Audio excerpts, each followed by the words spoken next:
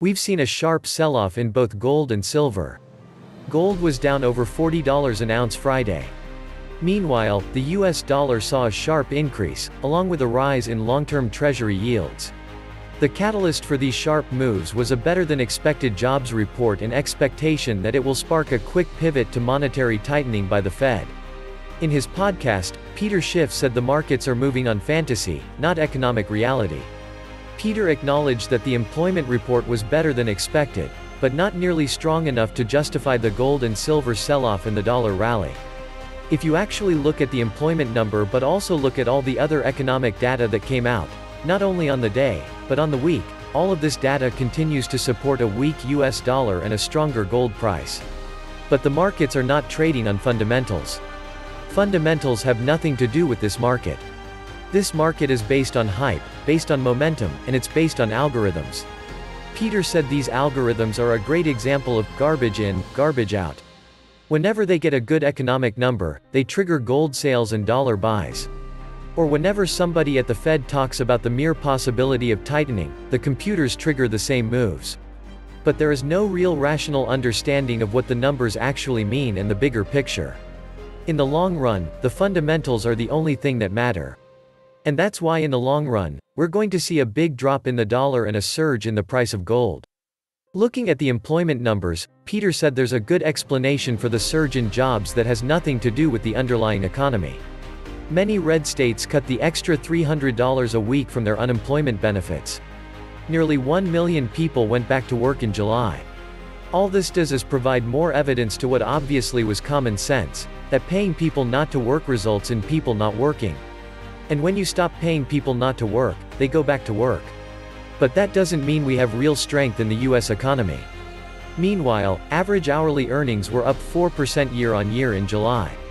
That signals more pressure on inflation.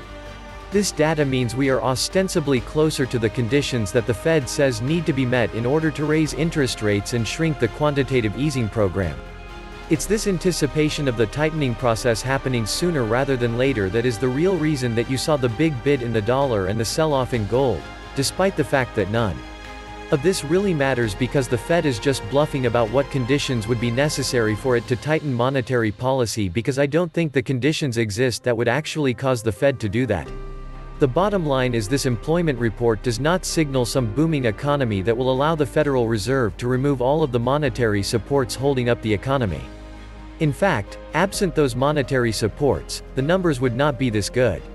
They would be a lot worse if we didn't have all the help from the Fed. And the Fed knows if they remove that help then everything is going to implode that's been built on the foundation of artificially low interest rates and quantitative easing. Peter noted the big jump in consumer credit in June. This was supported by the Fed's ultra-low interest rates. And if consumers couldn't borrow all this money, they wouldn't have been able to spend it. Obviously, if consumers were not able to borrow all this money, then they couldn't have spent. They couldn't have bought all this stuff but for their ability to borrow money. And the only reason they can borrow money is because the Fed is supplying it. The Fed is making all this money available. It's holding interest rates artificially low so that people can pay the interest on all this money that they're borrowing. And that is what is helping to create a lot of these service sector jobs that would not exist but for the ability of Americans to go deeper into debt. Ultimately, the inflation train has left the station and if the Fed tries to turn off the monetary spigots, the economy will end up getting derailed. The bubble economy depends on air supplied by the Fed. If the Fed stops supplying that air, the whole thing is going to deflate. This was the Nomad Economist. Please like, share, leave me a comment, subscribe. And please take some time to subscribe to my backup channels, I do upload videos there too. You'll find the links in the description box. You will also find a PayPal link if you want to make a donation. Thank you wholeheartedly to all those of you who have already donated. Stay safe, sane, and healthy friends.